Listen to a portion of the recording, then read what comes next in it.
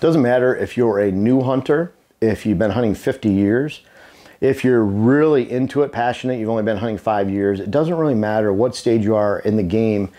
You can't ignore the afternoon food source. That is the one way to find deer. But it's not just finding deer. Obviously, if they're feeding here, you'll find them. But it establishes a whole pattern that you can hunt, a whole strategy, a whole system for hunting whitetails anywhere a whitetail roams. This applies to private and public land. So this is Whitetail Habitat Solutions. A lot of our videos, especially the whitetail strategy videos, which are over 50% of all of our videos combined, deal directly with public land hunters and private land hunters. So these strategies apply to anyone. Most of the strategies apply to anybody. Obviously, we're talking about a food plot, which we'll get to in a second. That's private land only for the most part. But it doesn't matter how long you've been hunting whitetails, you need to understand this, because this is the way that you'll consistently find whitetails anywhere a whitetail roams. You can go into any public land, any private land parcel, and figure whitetails out in that location, and an entire stand assemblage too, where morning stands, evening stands, if you understand the afternoon food source. The afternoon food source means daylight food source. We don't care where deer are feeding at 2 in the morning. 10 o'clock at night, midnight. Obviously, they'll relate to that. We want to know where they're at during the daylight. The person that has the deer in front of them, obviously, during the daylight is the person that shoots them. Who cares where they're at night? Often, a buck's home range is expressed to only 5% during the daylight hours compared to 95% of his home. So if a mature buck has an average 3 square mile home range, he's only going to move within a few hundred yards during the daylight. He doesn't want to expose himself. If he moves a half mile during the daylight, unless you're out in Montana and he's moving during the daylight across big open alfalfa fields and big bottoms where there's no hunting pressure, he's going to die. He's going to get hit by a car. He's going to expose himself every time he crosses another hunting. Think about that. Every time a buck crosses another land border, he's exposing himself to another set of hunters. By the time he does that 3 or 4 times during the daylight, say during the rut, he's got a good chance of being shot, especially in those prime time hunting hours. So he does not move very far. So where he feeds at 2 a.m. is probably a mile or more likely from where he feeds public land. Where you find a buck feeding at 2 a.m. on a bunch of bait piles in northern Michigan, UP of Michigan, he's probably bedding 3/4 mile to a mile away. That's cool if you know the people are baiting over there and he's feeding there. But you need to go a long ways to find where he's going to be at during the daylight to consistently kill that buck. Afternoon food source is critical. Difference is from private to public land. Private land, you build it. You don't build it by cutting down trees, planting apple trees, planting mass production trees, oaks, chestnuts. You build it by planting a food plot. You don't build it by just allowing the whims of the crop rotations around you on farmland to build a great hunt for you on your 80-acre parcel, your 20-acre parcel, even your 500-acre parcel. You have to determine and tell the deer this is what you're going to do every single day during the daylight, every single year, regardless of what goes on around you. That's how you build a deer herd. You do that through the afternoon food source where they hit during the daylight. Because on my property here in Minnesota, the property I hunt in Wisconsin, they feed on the food plots and then they go out to the ag fields after dark. That's where they feed all night. Who cares if they're out in those ag fields every night? They don't get there until after dark. That's not how you build a deer herd out there. You build it on the private land parcel that has the afternoon food source and on public land. Cool thing about public land, it's a lot less work. And yes, I just said that. It's a lot less work to hunt public land because you just put in boot time. You don't have to lime food plots. You don't have to fertilize. You don't have to spray. You don't have to plant seed. You don't have to mow.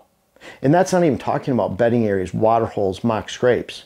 You just have to find the afternoon food source where they're feeding during the daylight, because deer feed 5 times in a 24-hour period. I heard a biologist, national biologist, someone was talking about that, that doesn't matter. They'll sit in conifer or grass during the day and they don't need to feed in their bedding areas, and that's hogwash. Sometimes they're forced to. I know areas in northern Ohio where they're in switchgrass all day long, even though they have no food in there. Native grasses, conifers, autumn olive thicket, whatever it might be. If there's no food in there, they might be there because of a lack of cover in the area. If they leave that to go find food, they die.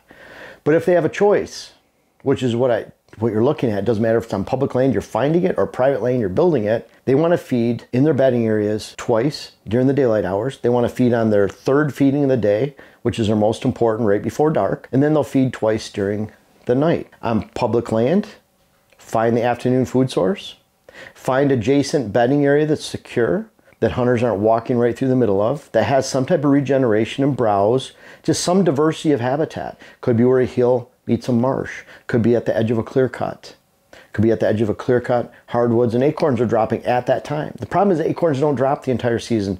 White oaks drop early, red oaks drop later, and so you have to time your public land hunts with where the food is at the moment. That takes some boot work, but a lot less work throughout the entire year other than walking around. Big, big difference. And I'll give you an example on private land. People say, well, I can't plant food plots. Well, I wouldn't hunt there. I wouldn't buy it. I wouldn't lease it, because that's the advantage of private land. Build a food plot, build a herd. Do it right, do it smart. Don't spook the deer off that food plot. Consider it a sanctuary, and you can build a herd very easily by building a season-long food source. You don't do that in the off season. Don't pat yourself in the back if you have a whole bunch of food in June, July, August, September, because that's not when you build a deer herd. I would simply hunt public land if that was my choice. I like hunting public land. I hunt public land every year. I hunted public land in the UP in Michigan last year. I usually hunt sometimes Michigan and Pennsylvania, but at least one of those states every year. I've hunted Ohio 7 different years. I like hunting public land because I can go find the food of the moment. And that's the difference. You're not finding the season-long food source on public land unless you're hunting next to private land bait piles like in Ohio, maybe even the UP in Michigan, someplace like that where you know that someone's going to bait the entire year. And that does happen in Ohio. There's areas like that. Maybe there's a giant golf course or ag field that's next to a giant block of public land, and that's all the deer have to feed on at night. Well, then you can capitalize on that because you know where their afternoon food source is, where they're all heading. That puts them in a certain location during the daylight. And a lot of times if it's a nighttime food source where they're feeding an hour or 2 hours after dark, well, then during the daylight, just look at a half-mile border from there, and you can find where they're bedded on public land. That's what's so different about the two. Private, you build it. Public land, you go find it. I want to mention real quick, you can see this if you're lucky enough to win the hunt drawing. Leo won it last year. He's a firefighter from Ann Arbor, Michigan. And we have a hunt drawing at our charity event coming up on June 11th. It's $100 to get in. You just contact info@whitetailhabitatsolutions.com and you can get in on that drawing. The $100. It's for a 2-day hunt, late September. And we're flexible with that. You know, likely during the middle of the week, maybe on the weekend. It really depends on when you're available. But we host you here, feed you, and give you a good hunt. And part of that is that time of the year, we're really not going out in the morning because we don't want to spook the deer off the food source. We're really hitting that afternoon set. Leo had a great opportunity. He calls it a hunt of a lifetime last year. Dylan was in the blind with him. Dante was in the blind filming with him too. So we'll film you. We'll have some fun. Kick back, have some food and beverage, and shoot the bows, hang out, and you get to know a lot about the land. But what you'll see is how we really meticulously try to keep from spooking deer on that afternoon food source. Because once you do that, that location is ruined. It doesn't matter if it's private or public land. You can do it on both, and it's very easy to do it on private land because deer typically have a choice to find somewhere else where there's food, decent cover, and it's not being disturbed. So you can check that out at the hunt drawing. Again, email us at info@whitetailhabitatsolutions.com. You can find that, just put click on the contact us button at whitetailhabitatsolutions.com, the website, and you can find that's $100. It's limited to just 100 people. We have a lot of people buying 2 to 3 to 4 tickets, and so I think Leo bought 3 tickets or had one bought for him or something. I forget the story, but he had about a 1 in 30 chance last year, so he made good on it, and you know, if you guys win that, can't wait to meet you. Number 3 here, once you have that afternoon food source, you're not spooking it. And again, I want to show you that if you end up coming out here, we film that and everything. But once you have that, then you know where the buck's bed. So if they're hitting here during the daylight or around daylight on this food source, it's a quality food source, it's lasting at that moment, then they're going to be within a half mile. And typically in most parcels, big open public land, maybe a half mile, and on private land they'll usually be within 200 to 400 yards of that location. So once you find that, it's pretty easy to look at the most diversity in the area that's not being spooked, not near a road, in pretty remote location where people aren't disturbing, and that's where that buck will be. You can typically look at a property with food plots or an ag field around it and say, okay, if you're having a mature buck hitting that food source during daylight, he has to bed here because he's not going to bed in that mature timber. He doesn't want to bed in that solid stand of conifer over here. He's bedding around the swamp edge back in here because that's the most undisturbed location, and it's within that range because he does not want to travel again across several borders to get to that food source, let alone go a half mile in most private land areas. The longer they travel in the afternoon to get to that food source, the more they expose themselves. That'll establish buck bedding. Doe bedding's in between. Does bed a lot closer to the food than bucks, usually several times closer, 50, 100 yards instead of 400 yards, 300 yards. So a lot closer to that food source. They're straight line movers. They go from bedding to food, food to bedding, back and forth, and they have a fraction of the home range even at night as a mature buck. What that means is that mature buck will find that food source. If you find a great food source, whatever it is, in December on public land, maybe even a nice clear cut, a fresh clear cut where there's a lot of early successional growth, then you'll find those mature bucks because they're willing to travel a long ways, and they already travel a long ways. It's likely within their wheelhouse of movement at some point. So they find it, they go there in December. That's why a lot of bucks disappear. People think, well, they were shot during gun season in November, when really they're just on a food source a mile and a half away, a remote food source. And it's crazy what you would shoot, someone else might be passing up, and you think, well, no one would ever pass that buck up, and then all of a sudden he shows up again, and it was just someone wanted to give him another year, and they could do that because they have the afternoon food source. That establishes morning and evening stands. You hunt evening closer to the food source without spooking it, and then during the daylight, you say, okay, if that buck's bedding there on that swamp edge, I'm gonna go around and well away from that food source in the morning because he might be there. I'm gonna get next to that swamp and blow my scent across this swamp right here where it's wet and he can't travel, or into this open hardwoods or into the neighboring house, whatever it might be, and wait for him to come back to me. And that's how it's fairly easy to shoot bucks when you have a defined afternoon food source, because that tells you where to hunt in the morning, it tells you where to hunt in the evening. And given the fact that mature bucks move and travel and cruise about 3 times more during the morning hour daylights than the afternoon, it's likely you shoot them in his bedding area, and that's about the ratio of bucks I shoot. I shoot some in the evening over food or near food or going to food, but at least 2/3 of all my bucks have been shot in the morning, my oldest bucks, mature bucks, because it's fairly easy with longer movement times to capitalize on that morning hunt than hunting in the afternoon, where they can come into that food from a lot of different angles depending on that wind. You know, they might start in the same spot, they're bedding right here, and their food's over here, they end up here, and depending on the wind, they might travel this way to that food, they might travel this way. I call it a football movement. Something like that. Does, if that's their food source, they're bedded right here, they go to here. That's the movement they have. They go straight in, and then after dark, both of them, like that, does fit in this range, bucks are out here. They have a lot larger nighttime home range than does. So does after that afternoon food source might be in this window, bucks can be 1.5 miles away from there at night. And so that's where they'll find that food source. That's where a lot of bucks disappear to. But that establishes hard morning and evening stands. So even on public land, you can say, well, I'm gonna hunt here in the morning, I'm gonna hunt here in the evening. Rarely do you have this perfect spot in between where a buck will cruise and he has a chance of being there mid-morning, mid-afternoon. Because if you're hunting in his bedding area or around, let's say my stand is right here with my scent blowing to the outside, the closer it gets to dark, he's moving away from my position. That's why in the evening, if I'm hunting here in the morning, I'm gonna do anything I can to get around and hunt here. And then I get the best of both worlds. Let's call it scoring the day. I'm looking for a 10 out of 10 set in the evening and a 10 out of 10 set in the morning by bedding area. That's why if you're a 10 out of 10 stand location, this is perfect winds, you think a buck's in there in the morning, the closer it gets to dark, it drops to a 3, to a 2, to a 1 out of 10, because those bucks are moving away from your position, and you should be by food. It gives you that set stand assemblage where you can say on public or private land, I need to hunt here in the morning, here in the evening.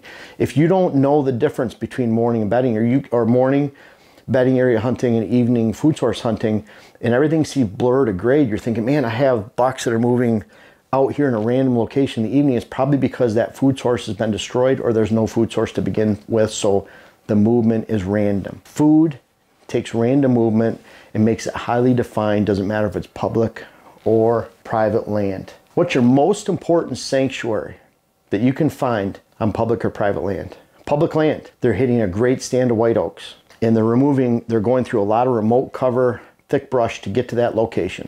It's 5 acres, it's on a southwest facing bench in Ohio. I'm thinking of a spot just like this. If no one spooks out that white oak, then if hunters are around and happen to spook out that buck out of a bedding area, he'll just move to a different bedding area, but he'll go to that white oak stand. On the flip side, if you spook out that white oak stand, he's somewhere else. He's a mile away, 2 miles away. Because again, he wants to live within that 200 to 400, 500 yard, half mile on big public land, adjacent to that evening food source. So if you spook out the evening food source, you don't have them in those bedding areas during the daylight. That's why the most important piece of a sanctuary, a true sanctuary on the land you hunt, public or private land, is the afternoon food source. The afternoon food source sets the table for your entire hunt, public or private land. No matter what experience level you are, you find the afternoon food source on public land, you build it on private land, and you could hunt and have the best hunt in the area that is a highly defined hunt for both morning and evening stands that gives you a range of stands to hunt, protect that food source at all costs. And that is why that afternoon food source by far is the #1 ingredient for you in giving yourself the highest potential whitetail hunt anywhere a whitetail roams, because they're feeding 5 times a day. That stomach rules their hunt, it rules where they bed. But not only that, it rules exactly and highly defines where you can kill that buck of a lifetime this fall. Now I'm excited again this year to host our Camp Kicking Bear charity event. Last year we did it in June and it was a big success. We were able to raise over $21,000 for Camp Kicking Bear. There's some people that actually made comments that they get sick of hearing about this kind of stuff and whatever else. I think they didn't understand that we're actually raising money. This Camp Kicking Bear is, to me, the #1 children's organization that gets kids in the outdoors, their families, especially a lot of kids that don't have the opportunity to do so otherwise. June 11th, I'll have more details coming out about this, but you can email us for early registration. June 11th, it'd be midday, like 11 to 4 type thing, 10 to 5, 10 to 4. What I do is there's 50 people that register for this. We give that all to Camp Kicking Bear. Well, it's a habitat day. We go out for a couple hours on the property and I show you some strategies that you can take home to your own land. #3, we have a hunt raffle for 100 people. The registration for 50 people is $300. That gets you in the door to actually see the property and the land. $100 gets you in a hunt raffle times 100 people. We had Leo from Lower Michigan had a hunt last year, many memories, end of September for a couple days. #4, lots of door prizes, Matthews bows, blinds. I mean, there's all kinds of stuff that we give away, really good stuff for you too. Kids are free. I think we had about 25, 30 kids last year. All proceeds, again, go to Kicking Bear. Every dollar, every dime we raise goes to Kicking Bear. We'll have some other auction. Last year, Chris B came. We might have Kevin Smith, retired Major League Baseball player. I hear that Gary Suter, he's a NHL Hall of Famer. He might show up too. So there's some chance to meet there. And then, of course, Ray Howell. He was here last year. He delivered his testimony. It was an awesome, inspirational talk that he gave to everyone. Hope to see you there. Look for further details on the site and then the description for the video.